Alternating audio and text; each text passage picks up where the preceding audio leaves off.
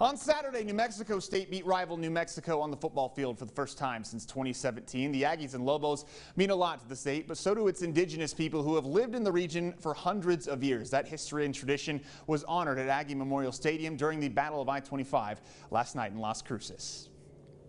Awesome. Well, thank you, Mike, for coming up here. Maybe we can come back at halftime. English or Navajo, you don't have to be fluent in either to understand Kyler Frank. Touchdown.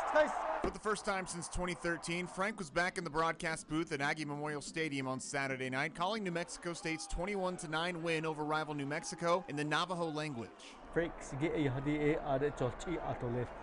being back on campus, it means a great deal to me. An NMSU graduate, Frank called Aggie games in Navajo for 9 years, the first person in college football history ever to do so. It expanded to include basketball, baseball, and other sports too. 2005 is when we started. September was the first game we had played against Cal here. That was the first game that we did. Frank credits former NMSU head coach Hal Mummy for first helping him get in the booth. Coach Mummy seemed really interested in it, and they pushed that idea forward for me. Saturday, he was there with his broadcast partner Glenn King, calling the action on KCZY 107.3 for the Navajo Nation. The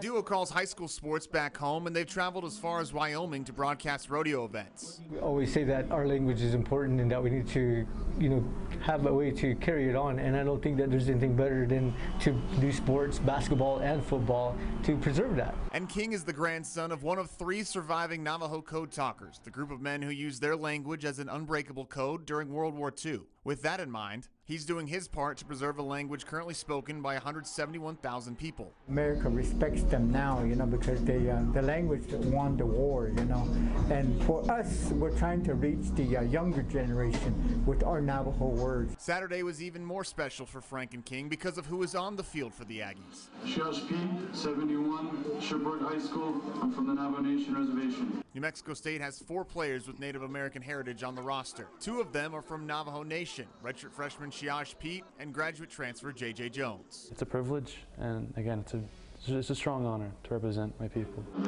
Pete went to high school in Shiprock, New Mexico, on the Navajo reservation. I believe I'm the only one to go to a Division I out of my high school. Jones grew up away from the reservation, the son of an Aggie and the grandson of a Pittsburgh Steeler. Even though I lived in California, I just tried to stay as closely connected to the culture and to the actual location as I could. He played the first portion of his career in the Ivy League at Dartmouth College, then followed in his dad's footsteps to New Mexico State, which also brought him to Pete. I've pretty much been the only Native person on, all of my football teams.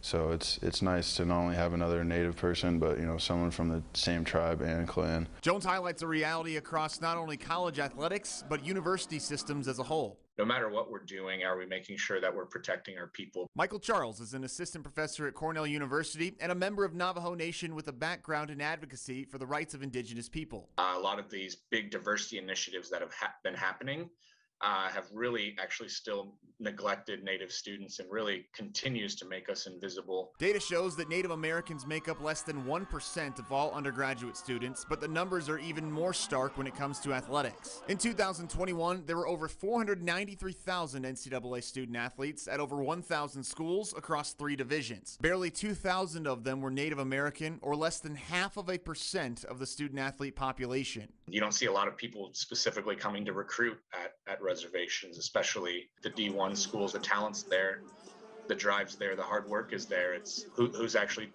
paying attention to us. Pete knows that from experience. He stands 6'8", 287 pounds, but his only offer to play college football anywhere out of Shiprock High School on the Navajo reservation was to be a walk-on at New Mexico State. I only get 1 shot, and that shot has to count, so I need to make it count. That was kind of what I told myself. I don't think people recognize how tough it is to get here from where he came from, just because there's not the same opportunities that you have. In just his 2nd season, Pete now starts on the Aggies offensive line with a former NFL lineman as his coach. The kid possesses really uncanny traits, physical traits, and just he has great length and size and athleticism. He brings a lot of the physical tools you want, and he's just getting better with every rep. Jones and Pete are not the first Native Americans to get their shot playing FBS football, and the number has increased over the last decade. It's all a part of increasing that visibility for everyone at all levels while preserving a language and a culture for the next generation. They need to know about them. They need to hear about our people being at this level. And of course, we have social media, but to actually hear them in our own language as well, I think it brings another element to it.